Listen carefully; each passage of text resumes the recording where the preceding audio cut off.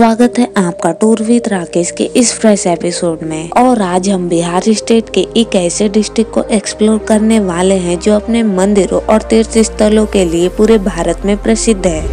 एक डिस्ट्रिक्ट जो फेमस है दुनिया के सबसे लंबे सड़क पुलों में एक महात्मा गांधी सेतु के लिए, और यहीं पर स्थित है सिखों के अंतिम गुरु श्री गोविंद सिंह जी का वह पवित्र जन्म स्थान, जहां पर हर साल लाखों की संख्या में सिख श्रद्धालु माथा टेकने के लिए आते हैं। ये वे शहर है जिसका भारत की आजादी में भी बहुत बड़ा योगदान माना जाता है। जी हाँ, एक सिटी जिसकी शान है यहाँ पर स्थित एक महावीर मंदिर, जो उत्तर भारत का दूसरा सबसे बड़ा धार्मिक मंदिर है।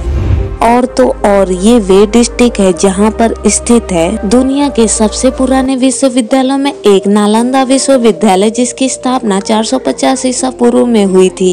ये वे विश्वविद्यालय हैं जहाँ पर भगवान महावीर हो या भगवान बुद्ध, सभी ने अपने धार्मिक व्याख्यान दिए। फैक्ट तो ये है कि यहाँ की लाइब्रेरी में हजारों किताबें होने के साथ साथ 90 लाख पांडुलिपियां रखी हुई हैं। जी हाँ, हम बात करने वाले हैं the city of knowledge Patna district के बारे में।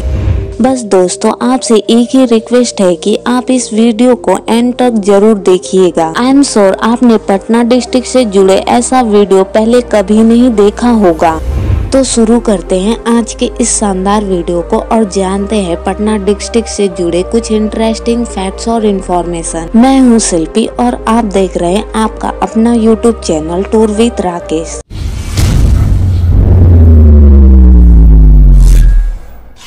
The city of legend Patna, जो मौजूद है इंडिया के स्टेट बिहार के साउथ पार्ट में, जो सिल्क सिटी भागलपुर से करीबन 250 किलोमीटर, लीची सिटी मुजफ्फरपुर से करीबन 70 किलोमीटर, वहीं उत्तर प्रदेश की राजधानी लखनऊ से करीबन 500 किलोमीटर की दूरी पर बसा हुआ है, जो शेयर करता है अपनी बाउंड्री टोटल 9 डिस्ट्रिक्ट के साथ। टोटल 3202 स्क्वायर किलोमीटर में फैले पटना जिले की जनसंख्या 2011 की जनगणना के अनुसार 58 लाख के आसपास है।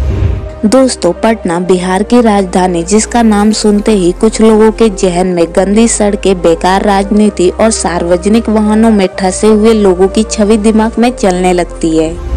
लेकिन क्या आपको पता है कि आर्यभट्ट हो या फिर चाणक्य, ये सभी लोग पटना से ही थे। आपको इस शहर में आने के बाद धर्म और संस्कृति का एक मिला जुला रूप देखने को मिलेगा। तभी तो कहा जाता है कि भारत की असल छाप देखनी है तो पटना की सैर करना आवश्यक है। इस शहर की स्थापना 490 ईसा पूर्व मगध काल में हुई थी, जिसे पाटलिपुत्र के नाम से जाना जाता था। माना जाता है कि पाटली एक पेड़ की प्रजाति है जो सिर्फ पटना में ही पाई जाती है और उसी पर इसका नाम पाटलिपुत्र पड़ा। लेकिन वर्तमान समय में ये शहर पटना के नाम से जाना जाता है, जो कि बिहार की राजधानी होने के साथ साथ इस राज्य का सबसे बड़ा शहर भी है। भारत की आजादी में पटना का विशेष योगदान रहा है। नील की खेती के लिए चंपारण आंदोलन और भारत छोड़ो आंदोलन की शुरुआत पटना से ही हुई थी। वहीं ये शहर सिखों के अंतिम सम्राट श्री गुरु गोविंद सिंह का जन्म स्थल भी है, जहां देश विदेश के लाखों सिख श्रद्धालु यहाँ के पटना साहिब गुरुद्वारे में माथा टेकने आते हैं। क्या आपको पता है दुनिया के सबसे लंबे सड़क पुलों में से एक पटना में स्थित है, जो 5575 मीटर लंबा है। इसे महात्मा गांधी सेतु के नाम से जाना जाता है।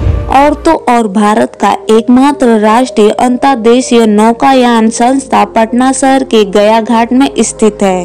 वहीं पटना से 4 नदियां गुजरती है, गंगा, सोन, गंडक और पुनपुन नदी। तो ये शहर सड़क मार्ग, रेल मार्ग, हवाई मार्ग द्वारा देश के सभी बड़े शहरों से जुड़ा हुआ है। वहीं इस शहर में छोटे बड़े 10 रेलवे स्टेशन हैं, जिसमें सबसे बड़ा यहाँ का पटना जंक्शन। यह एक विश्व स्तरीय रेलवे स्टेशन है जहाँ पर यात्रियों के लिए हर सुविधा मौजूद है। और यहाँ के सिटी सेंटर से 5 किलोमीटर साउथ वेस्ट में मौजूद है जयप्रकाश नारायण इंटरनेशनल एयरपोर्ट, जो इस देश का 18वां सबसे बिगेस्ट एयरपोर्ट माना जाता है। वहीं अगर हम बात करें इस शहर के रोड नेटवर्क के बारे में तो पटना को द सिटी ऑफ फ्लाईओवर के नाम से जाना जाता है, लेकिन यहाँ की ज्यादातर सड़कों की चौड़ाई कम होने के कारण यहाँ पर ट्रैफिक जैम की समस्या आम है। हालांकि इससे निजात पाने के लिए इस शहर के बाहरी हिस्सों में 140 किलोमीटर लंबी राउंडिंग रिंग रोड पर काम चल रहा है, जिसके बन जाने के बाद शहर पर पड़ने वाले ट्रैफिक का बोझ कुछ हद तक कम होगा। साथ ही पटना के बाहरी इलाके भी तेजी से डेवलप होंगे।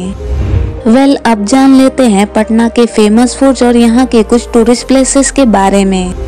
पटना शहर अपने खान पान के लिए काफी फेमस है, जहाँ पर आप दुनिया भर के लजीज डिशेस का मजा ले सकते हैं। लेकिन सबसे फेमस यहाँ का लिट्टी चोखा है। वैसे तो दोस्तों ये एक साधारण खाना है जिसे अमीर गरीब सभी अफोर्ड कर सकता है। एंड वहीं पटना में घूमने फिरने की जगह की बात करें तो आप गोला घर, गांधी मैदान, अगम कुआं, पटना साहिबा, महावीर मंदिर, Patna museum, eco park, Buddha स्मृति पार्क, NIT घाट, संजय गांधी बायोलॉजी पार्क जैसी जगह घूम सकते हैं। तो दोस्तों ये है पटना डिस्ट्रिक्ट के बारे में एक कंप्लीट वीडियो। आपको इस वीडियो में क्या अच्छा लगा हमें कमेंट बॉक्स में जरूर लिखिएगा। वीडियो पसंद आया हो तो इसे लाइक कीजिए और साथ ही साथ इस चैनल को सब्सक्राइब कर बेल आइकन दबाना बिल्कुल ना भूलिएगा। मैं मिलूंगी आपसे अगले वीडियो में, तब तक के लिए अपना ख्याल रखिए। धन्यवाद।